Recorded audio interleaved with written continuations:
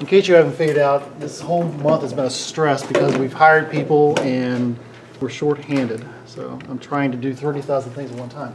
There's a lot of things that you're going to encounter throughout your assessments that you may have to figure out what exactly is wrong with this person, and at the same time, can they have multiple medical emergencies? Yeah. So now you got to figure out which one's the worst. You treat the worst one first, it gets better, then you go to number 2 that's the worst, number 3 is the worst. So we're going to talk a lot about these different diseases, give you some clues that will help you identify what's wrong with the patient. Maybe you can start to move towards the identification of exactly what is wrong with them, so that when you're treating them the right way. Let's see.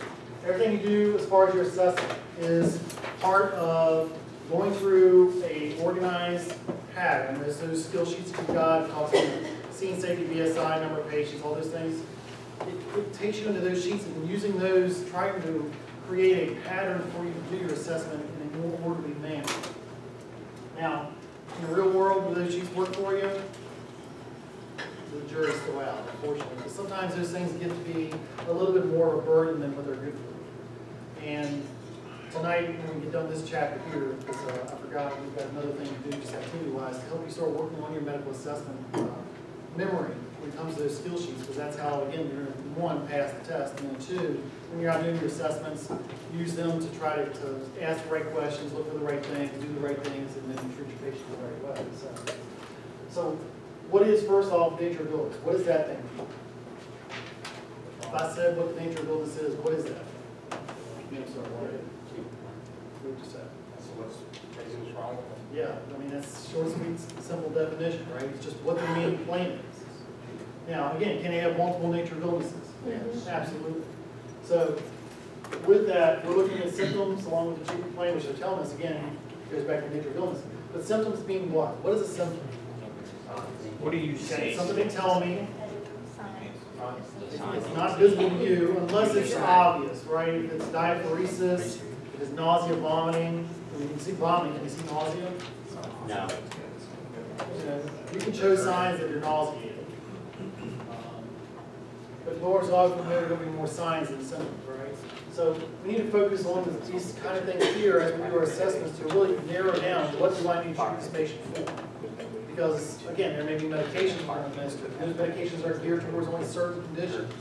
Or it may be something beyond our scope of practice, and we need to go and seek ALS intervention as well as going to the hospital for further care.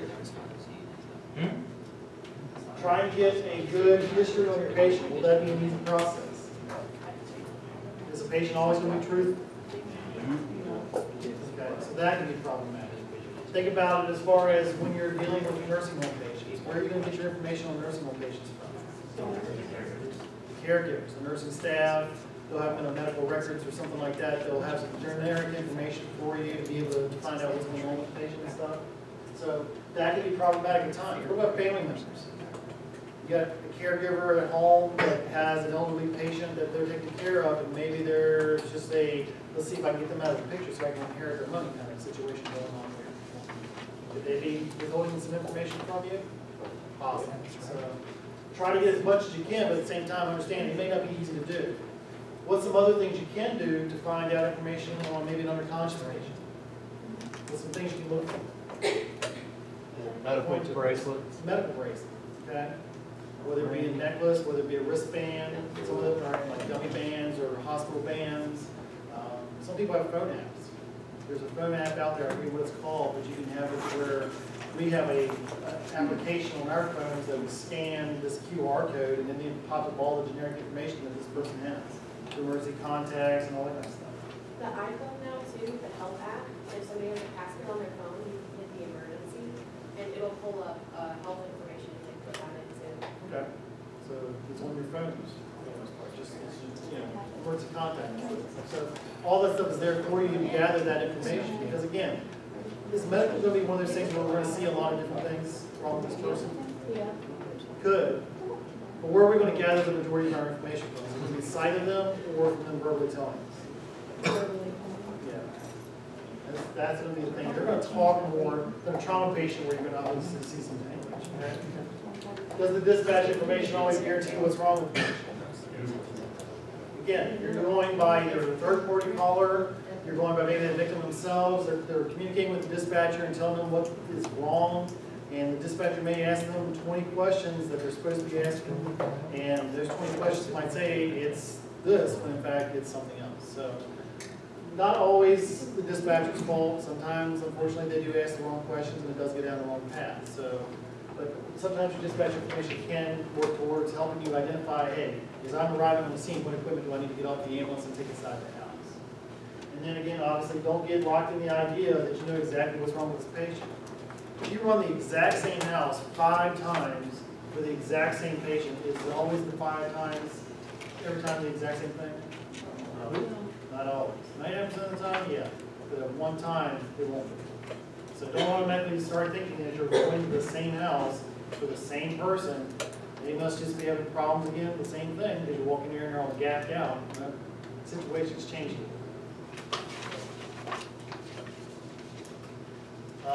If you have a patient that's not cooperating with you, how easy is it to ask them questions?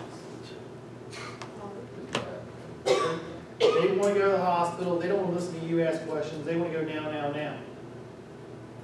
You're not going to be able to keep them controlled enough to sit there and go, okay, calm down, and let's just ask questions. No, you're better off get the stretcher, get them in the ambulance, go to the hospital, and ask the questions and we're out. Be professional. Don't be demeaning to these people. A person that, no matter if it's a frequent flyer or the first time you ever got called to their house, it's not their fault they're having that medical emergency. Most of the time, something has happened to them to where they are just not able to keep up with what's happening. I mean, how many people call 911 just for fun? Granted, we have ran some situations, and Nathan knew a little bit about that. This guy, he's retired from City of Winchester. I used to volunteer when we were down with the Respiratory squad and stuff. And there would be many nights when we would go out to the same person frequently on Friday nights, and it was sort of voices in our head, you know. But it was just the average everyday play. Pull the ambulance up to the side, hit the orange, come out, get the ambulance, go to the hospital. You didn't have to get out of the ambulance, just chill in the taxi. There are those type of people. But then there are people, like I said, they are scared to death they're going to die. They're going to call 911. So you got to be professional all the time. You can't demean. Don't label your patients. Again, don't say they're the frequent flyers or they're the United Airlines pilots of this ambulance or anything like that. That's not a good thing. Because again, if somebody hears the wrong thing, they're going to complain. And we've had numerous complaints on our staff and volunteer staff. I mean, it's everywhere for people being rude to patients. And trust me, that little PR is not something that you need for your department. So, how do you know the scene's safe, first off?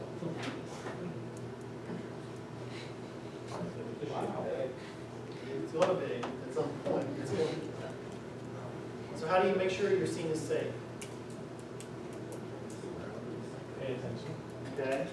Identifying your hazards, right? Looking for anything that's suspicious that may hurt you.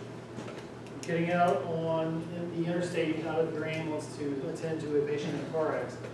So what do? Wear your vest. What else? Make sure you're positioned well enough that nobody's going to nail you. Where else? You're always going to have the emergency lights on. What else? What's the big thing? Don't you always look before you leap out of the truck? You don't just, hey, I'm here! So make sure you're thinking about, is it safe enough for me to get out of the ambulance first? And then when you get out of the ambulance, make sure you're watching all your surroundings. Because, again, there are people nowadays shooting us. There are people standing inside a house getting ready to beat the crap out of us. Unfortunately, that's society nowadays. So just understand, you've got to make yourself as safe as possible. If the scene is not safe, what do you do? Call for law enforcement, back up. Keep your lights off, isolate yourself so that way they can't see you until help arrives, right? Okay. Using standard precautions, your gloves, gown, goggles, mask, whatever you need for whatever the situation warrants. Now, for a patient, non-bleeding, non-sweating, no body fluids coming out of any orifice, do you really need to wear gloves? It's up to you. Yes, you do. Okay. There's no harm in doing it. It's your self-protection. You're conscious enough that you're thinking, I want to protect myself. So make sure you wear them. If they've got bodily fluids coming out of any orifice, you better have them on, just to protect yourself. All right, so we talked about nature of illness. The thing that you think most often is their problem. Okay? Patients having chest pain, difficulty breathing. What is their major medical problem? chest pain, difficulty breathing, which is the worst? Chest pain. Both of them. You can't have A, B, or C all the above, sorry. How about figuring out which one is the one that's hurting them the most? Okay? Are they having more trouble breathing? Is their chest pain killing them? You know, which one do you want to treat first? Now, in like the cardiac chapter, we'll say, give them some nitro. And maybe that'll relieve the chest pain, which then may make their breathing better. Great.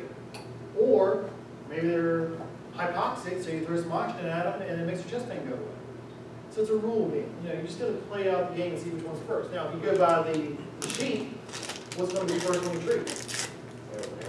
Airway, then breathing, right? So you do difficulty breathing is treated before your cardiac. So you can do it that way too.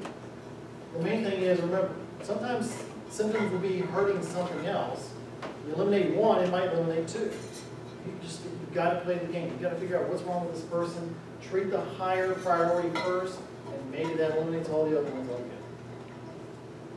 So, as we go through here, you'll see a lot of these different assessments and talking about the different levels as far as the patient scenario sheets and stuff like that. First off, as you're arriving on the scene and your patient is sitting in front of you on a chair, start looking at him and saying, what's wrong with him? You don't even need to get information from him yet. If you walk in there, this person's sitting on a chair, you know, struggling to breathe, what's that tell you is wrong with them? They can't breathe. So you know right off the start, this person's probably going to need some oxygen. So you are going to assume that that's their major priority at the time. Get around to see if there's anything that could be obviously wrong with them as far as if there's any paraphernalia, any drug bottles, any things that look out of place that may say, hey, that might be a contributing factor to the reason why they're having the problem they are. Good example is, let's say they have a kerosene heater inside their house in the wintertime. What does kerosene heaters put off? Carbon monoxide, okay? They're all nauseated, headaches, all that kind of stuff. Well, kerosene heater, an enclosed area, people around it, all symptomatic, most likely carbon monoxide. So you can kind of put pieces together to say what's wrong with them. Those kind of things are what's going to help you in your assessment, as far as just looking at the surroundings to see what else could be wrong with this person. If you walk in and they got pill bottles laying everywhere, what's that say? They got a lot of problems. What is wrong with this person? What's not wrong with this person? You know? He's got every disease according to their doctors. So. All right, so airway-wise, if the patient's talking to you, what's it tell you about their airway? Open patent. Breathing, will that be great? Talking to you like, you know, normal sentences, one right after another. Don't seem to be under stress. You know, the breathing's pretty good. You don't have to worry about it. But if they're talking and I have to catch my breath as I go through because I can't keep up, then you got a problem, right? So make sure you give them airway support as adequately as possible. Like I said, I'm not too sure about that lady having the 2-word problem and you're going to bag her. I'm just not sold on that yet. Kind of scary. Look for your rate, rhythm, quality of your breathing. Make sure it's adequate enough for them to be perfusing properly at the time of the initial assessment, primary assessment. Give them oxygen. It doesn't hurt to give a person oxygen right from the start. If you walk in and you see that person struggling to breathe, you better be working the oxygen out before you ask them the first question. And don't go, well, I need to get a baseline pulse oxygen before that. No, bullshit. Give them the oxygen first. Worry about the pulse ox later. That pulse ox ain't worth crap. Okay? If you look at them and they're struggling to breathe, you know they got a little oxygen. Unconscious, make sure you're doing their airway maneuvers. Which ones are there? 2 of them. They're unconscious, how do you open their airway?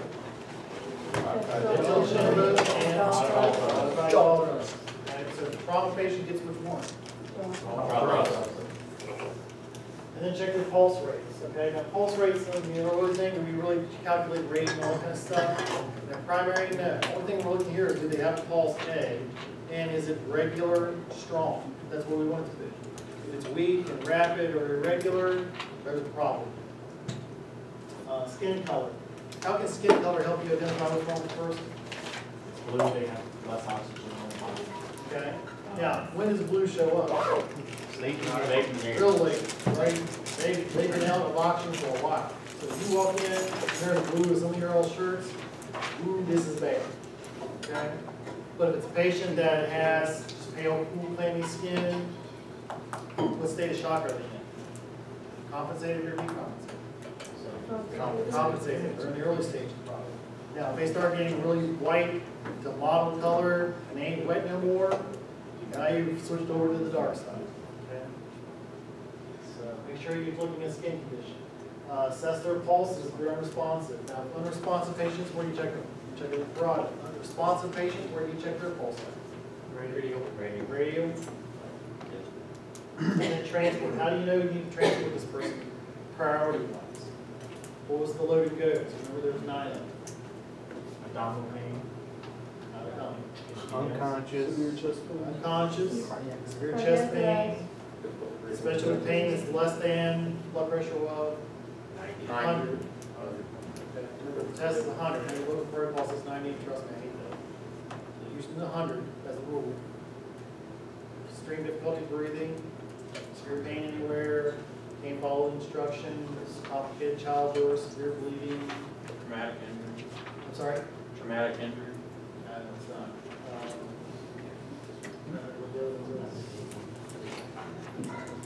2 others. But the patient you just can't treat, right? They're limited treatment, what you can do. Yeah, I don't know what. So they're unconscious automatically. Now, does look and go mean, ooh, I walk in, they're unconscious, so just pick them up and throw them in the ambulance? No, you don't do something in the field for a few minutes, right? But you're gonna make plans. Hey, if this don't fix them, we're gonna need to go early, right? So think about doing that early on. Get your history from the patient. Find out anything about, again, family members will work if they're not conscious enough for you to do it. Caregivers, bystanders that were there when they passed out. Anything that can give you some clues as to what happened to this person in the last 5 minutes. Should it be that situation, or they've been sick for a couple of days and family members have been taken care of. Well, how have they been these past couple of days? Get as much information from them. Now, what mnemonics do you use to get that information? Sample, which is S.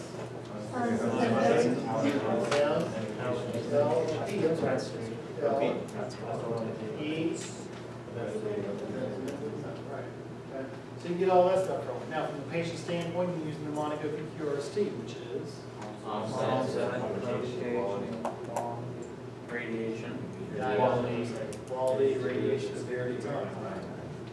So get as much information as you can, because again, this is important for you in this situation, because the patients that are in a medical emergency, they don't show you what's wrong. You have to find out for yourself what's wrong. Unconscious, we talked about the medical ID bracelet options and stuff like that. Make sure you're doing that. Okay, there's your ST guide, you're done. So if you see that, what's that tell you? Probably better off, didn't hurt, make it even better, right? It looks like big things there.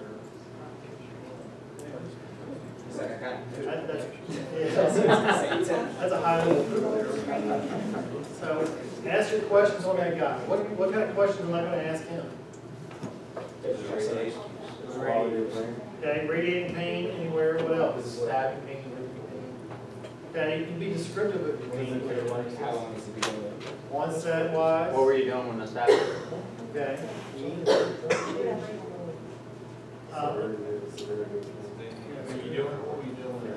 How many people have heard the 1 to 10 scale thing? 1 thing being a minor to no pain, 10 being the worst thing you've ever felt in your life. I mean, there are people that, I don't know if they're doing it just being smart asses or what, but they're like, it's a 7.3.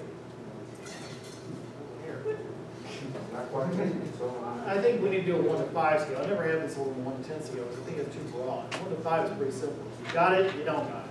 Somewhere in the middle, yeah, that's about not that bad at all. You can tolerate it. But 4 and 5, those are major actions, right? So make sure you're explaining to these patients, hey, if you've ever had pain before, how bad is it now compared to what it was then? Is it 1? Is it 10? Whatever scale you're going to use. And make sure you're explaining to them as they're doing the assessment. What's the difference between onset and time?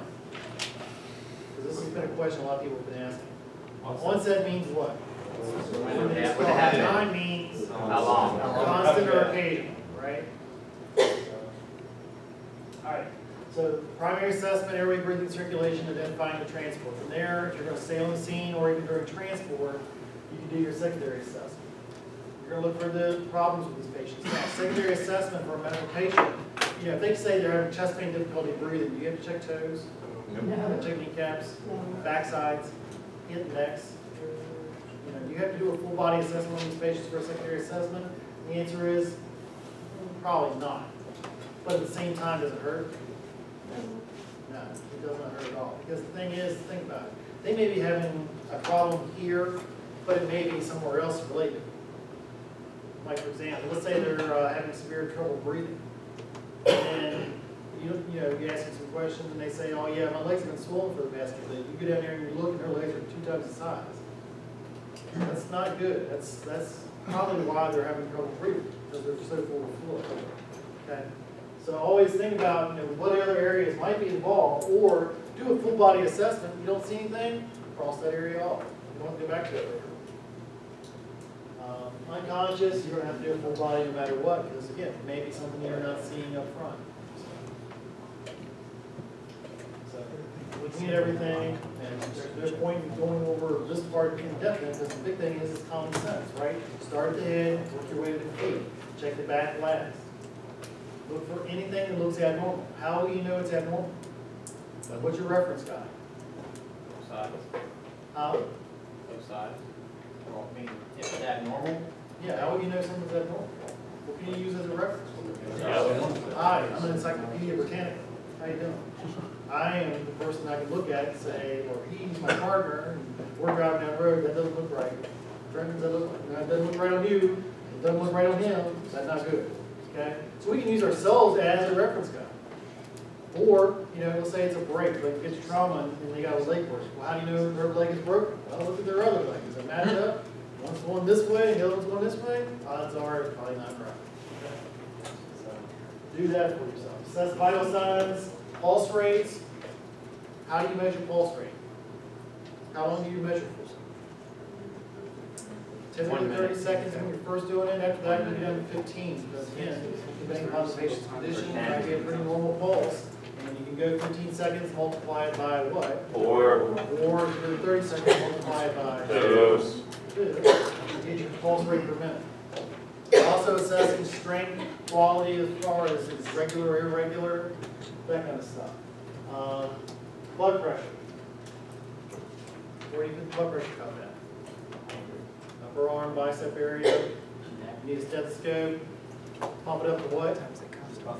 200 preferably. You got a person with high blood pressure, you may put it on there, pump it up so you don't hear it, and release it. You start to hear it back. What's that pressure? What is that pressure? Systolic. Okay. Release even more, goes away. It's the LD. If you didn't use a stethoscope, you use this. Which one are you going to get? Just the systolic. Okay. And then you can get a blood glucose level, pulse oximetry. We're going to teach you how to use the glucometer here in a couple of weeks. We'll do the class, the next Saturday class. What is that? Next Saturday? No, it's Saturday after. November. Saturday after. It's November. We're going to let you play with every medication you got. EpiPens, glucometers, inhalers, all that stuff. Because the thing is, and it's like we had the 2 new guys we just hired. We were down here yesterday with the plans. And you got the trainers. The trainers are great. They ain't the real thing. Trust me. When those real ones go off, the EpiPens are pretty interesting. So you get to play with those, and you'll actually get to play with the air injectors that the sheriff's office has. We've got some unique injectors with these heroines. All right, so you do your assessment, you ask your questions, you start to treat your patient. You treat them, afterwards, 5 to 10 minutes later, you're going to reassess them. Now, reassessment means what? What are you going to go back and check? And what else? Your interventions. Okay, whatever symptoms they had, is it better or is it worse? If it's better, yay. If it's worse, yeah, we better back up and punt, hurry up, because something went down a little quick, right? So, check to see what needs to be done. If you need ALS, when do I call them? Immediately. It's on the slides here, right? So, get them on the way as early as possible. But if it's working, do I need ALS? Maybe, maybe not. Maybe one of those things where I can handle it myself. Because again, it goes back to the situation, which is closer. The hospital or the ALS. The hospital's 4 minutes away and the ALS unit's 7 minutes away. Where do I go? Hospital. Yeah, don't wait 3 minutes for the ALS to show up or anything like that. Make sure you document everything. Document what you had on the scene, document what you did, document how now what they're doing. And then again, whatever hospital you're going to go to, make sure you determine that ahead of time. Now for us, obviously, it's pretty simple. You got one, but if you got outlying areas, Warren, Shenandoah, you may have to do some other stuff like that. Medications you're going to be taught in each of the chapters from here on out, a different medication is going to be used. So you're going to need to know how the medication is administered, what's the proper way, proper dosage, all that kind of stuff. You may be on the scene for a medical patient longer than a trauma, just because it, some of them may not be that major, like a headache. Is it a major issue for a headache? Maybe. Can be. They've had a headache for the past 6 weeks. I think they can go 6 weeks in one day. I don't think that's too much of an issue. Now, if they had that much of an issue, you might want to wrap yourself up in some body substance isolation. They probably got some critter inside of them. But at the same time, you may be on the scene for a little bit of time. If they're having a major medical issue, chest pain, difficulty breathing, 3 or 4 minutes on the scene, I've got them in the ambulance, we're probably going to start going because I don't have ALS here. So think about what you need. Make sure you get whatever information together, so when you're talking to the doctors or the nursing staff at the hospital, you're giving them a picture of what this patient's complaint is all about. And they don't need to know all the medications they're on or all their family history or anything like that. They need to know what's going on right now, what have you done for them, and how long are you going to be out. That's what they want to know. So, then again, you may consider different routes, whether it be by ground or by air. There are different protocols out there that say for patients like stroke victims, cardiac patients that are in outlying areas, the ground transport might be 25 to 30 minutes or longer. Get them in the air. Get them there in 5 or 10 minutes. That's a lot better for them. Okay? So, again, this chapter is just an introduction into the medical emergency stuff. Now, there are some other stuff that it talks about in the book as far as some different diseases and stuff. And you need to look at those, especially when you get to the homework assignments, because those do have some questions on those. We don't talk a lot about it in the infection control, and I'm not sure why, about like HIV and MRSA, hepatitis, and tuberculosis and stuff. And there is some more information in these chapters, or this chapter here in the book, so please make sure you're looking at it. Okay, so let's get into the rest of it.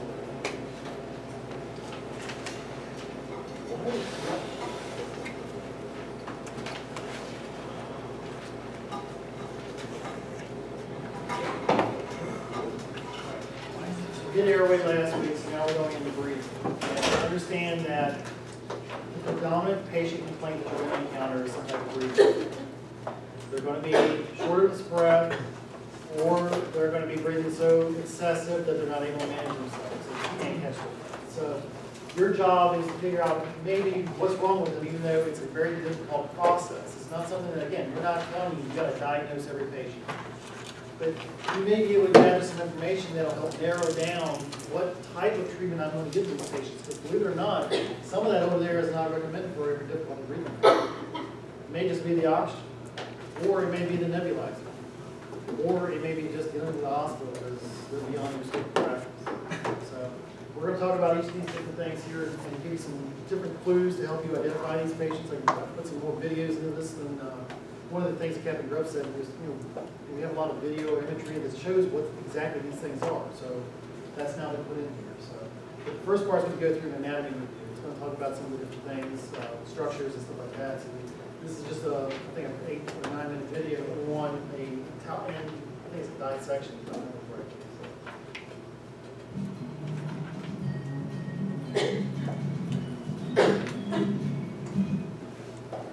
This is a wonderful view of chest anatomy. I made several references before for the nerve, artery, vein bundle that runs just inferior or below each rib. You can see this right here. You see a blue line. That's your bundle right there. You want to stay away from that. So once again, if you do your needle thoracostomies or chest tube placements, which are much more lateral to the rib cage, here's your midclavicular line this way. Your second intercostal space here. That's a great reference point. You'll want to go right in the middle, right between the fascia and the muscle. You'll miss that bundle every time. If I flip the rib cage over, the rib cage is divided into just one very large thoracic cavity, as you see here. It's divided in half a membrane called the mediastinum. To give a better view, that is the mediastinum. This actually adheres to the back side of the sternum, or the posterior aspect of the sternum, this structure here.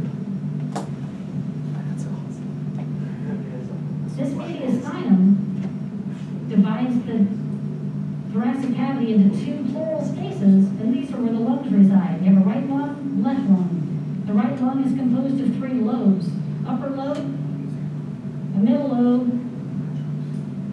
and a lower lobe. Now this, once again, as I palpate the tissues, they're nodular, they're hard, they're black because of nicotine. I can feel all types of lymph nodes in here that are just horribly enlarged. I don't even see this.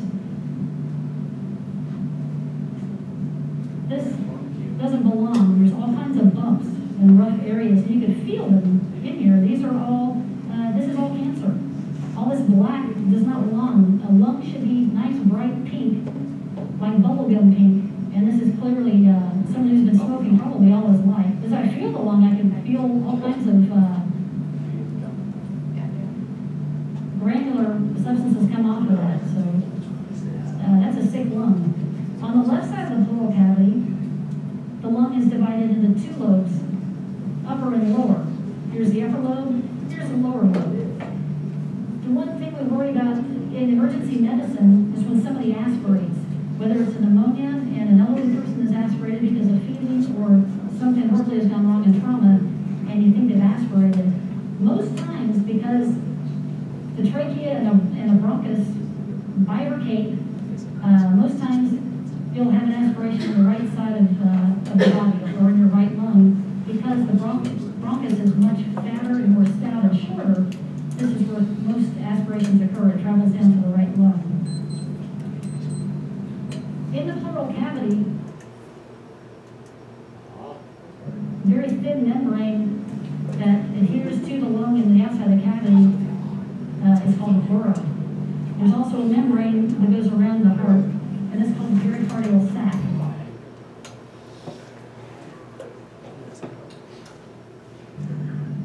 Underneath the aorta is the trachea. It's this cartilage rings that go all the way into the main bronchus. They bifurcate or they split off at what's known as the carina, and I'll dissect that out. You can feel that all the way down to here. This is the trachea. You can see the cartilage rings. So the little tiny lines that separate each cartilage ring.